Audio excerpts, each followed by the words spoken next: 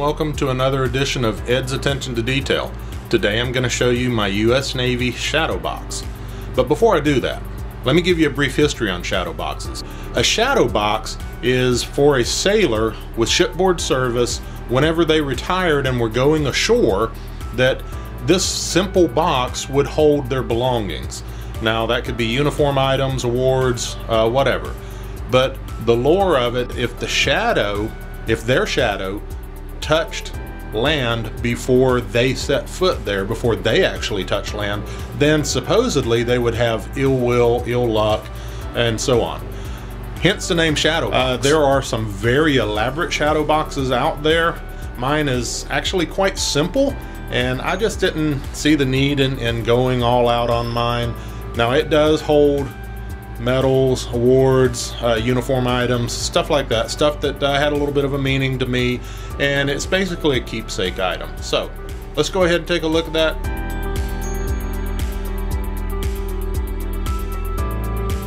So this is my shadow box. I actually bought this case at one of the arts and crafts stores.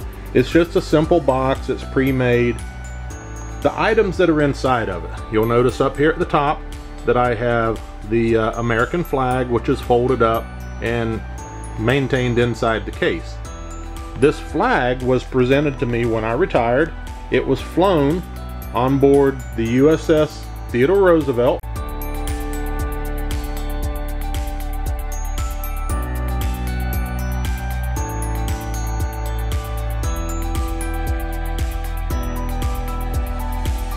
And it was also flown in the cockpit of an F-18F Super Hornet from VFA 32.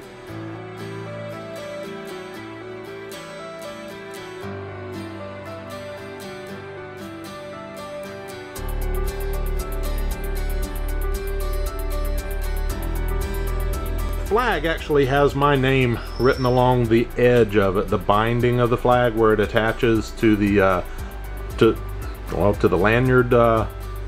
I forget, I know there's a nautical term for that, but I forget what it is. But anyway, yeah, so this flag has my name actually embroidered into the edge of it. So really has a grand meaning to me that this represents my naval service and service to my country. So let's take a look at some of the items in the shadow box. I'm going to start over here, and you'll notice that I have a series of name tags. Now the one up here on the top, that was the first name tag that I actually was ever issued in my military career.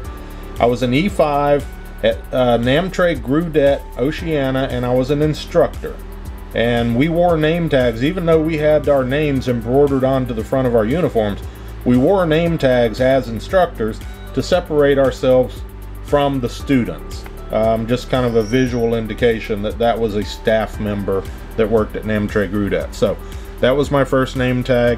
The one below it in red, ADC Select Hat Maker, that is from the USS Stennis, John C. Stennis, and was out on a detachment on board Stennis with VFA 102 at the time that the chief results came out.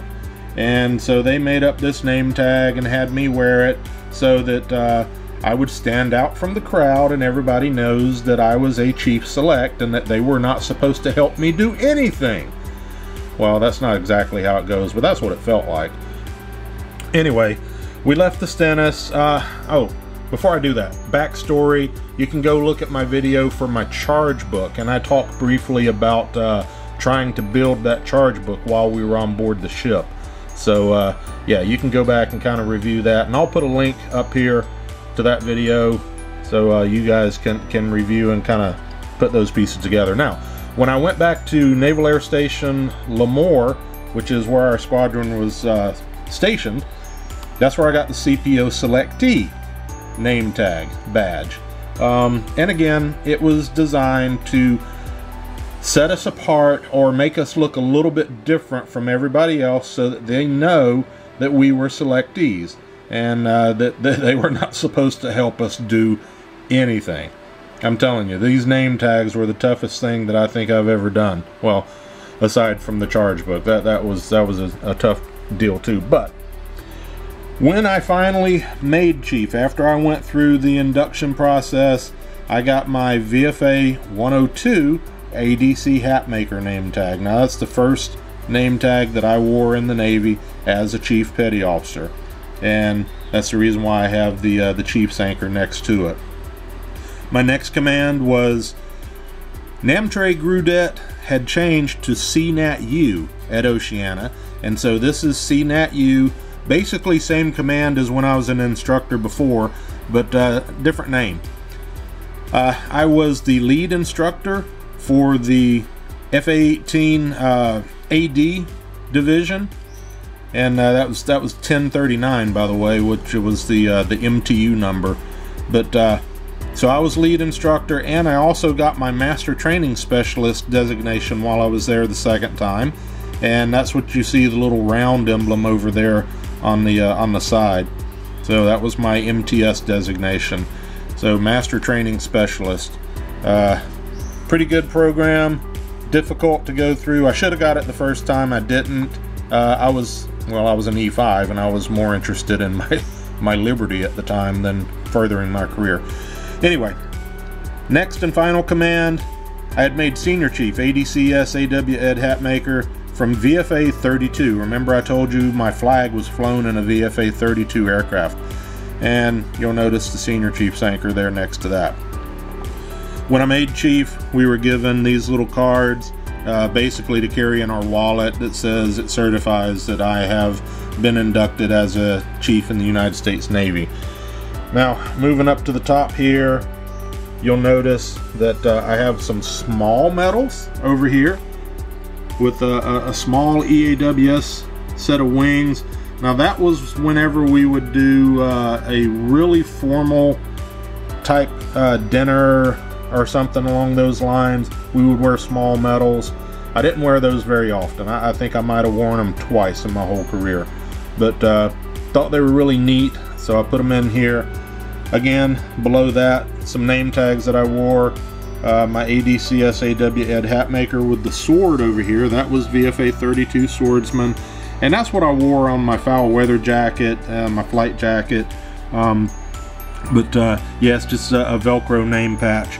The one below that was what I had when I was at CNAT-U, and then the one below that is just a leather name patch that was done for me by one of my parachute riggers. That was actually a gift that they made for me when I made Chief. That was the first jacket tag that I had. Now over here, these are my full-size medals, and you'll notice that I'm going to try to name some of them for you here. I've got Navy Commendation, which is the green and white. Navy Achievement Medal, which is the green and orange. Good Conduct Award. Now you notice they also have little stars on them too. Good Conduct Award. I had 8 awards for that one. National Defense Service Medal.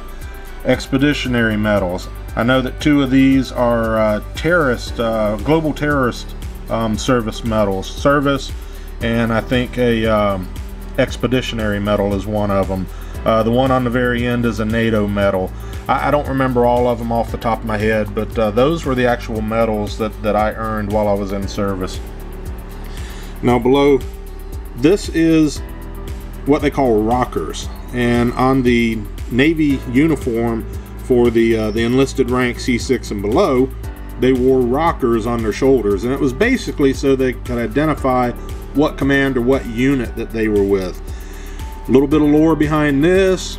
You know, the Navy had a really bad image about drunken sailors, and they say that these were actually issued to the sailors so that whenever they got drunk and passed out on the streets, they knew where to take them.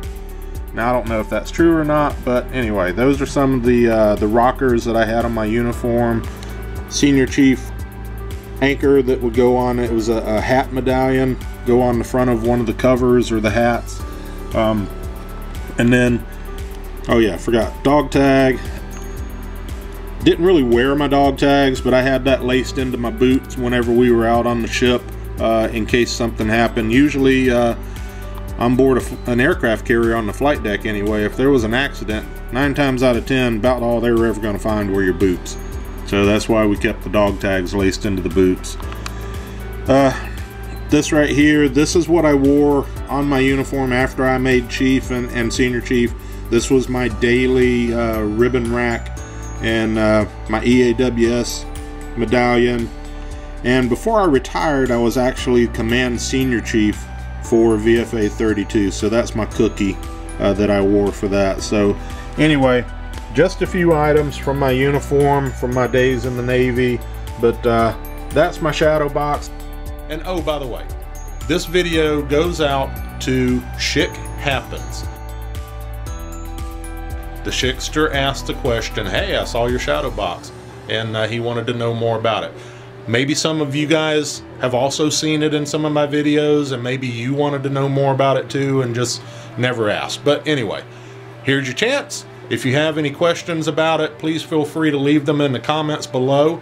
Like my video, subscribe to my channel if you haven't already, and hit the notification button so you know when I'm doing new videos. I'm doing all kinds of stuff coming here real soon.